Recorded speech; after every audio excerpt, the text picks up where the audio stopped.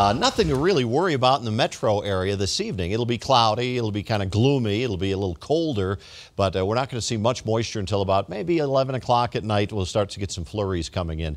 Let me show you what happened during the day today. This is what it looks like currently up at Eldora. They're going to get a lot of snow tonight and wind, probably get about 6 or 8 by morning.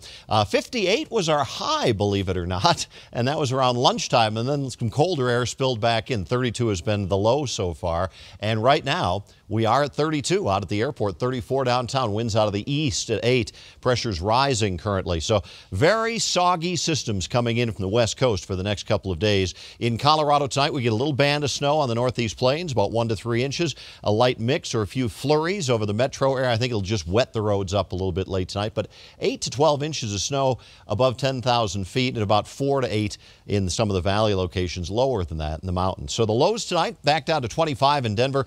The teens out of the northeast plains around Sterling and North Platte, and by morning a lot of snow-covered roads up into the mountains. On the plains we will have a little bit of flurries, maybe a light mix, some wet roads. I don't think it'll be a major problem, but you might want to just check in with us about 4:30 in the morning just to make sure if you have early travel plans. I'd allow extra time up in the mountains and slushy roads out on the northeast plains. Dry roads by lunchtime, and the snow tomorrow comes to an end just down to a few flurries up into the mountains. So tomorrow we'll get a bit of break.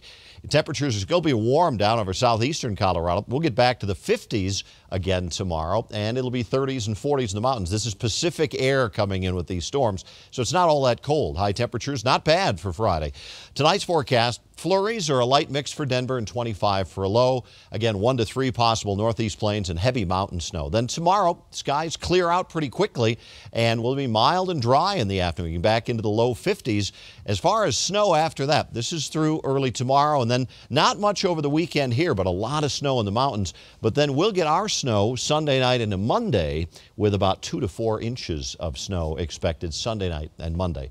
52 tomorrow. 45 Saturday, snow develops Sunday, and then by Monday, snow and cold and 25. That'll be our next First Alert Action Day.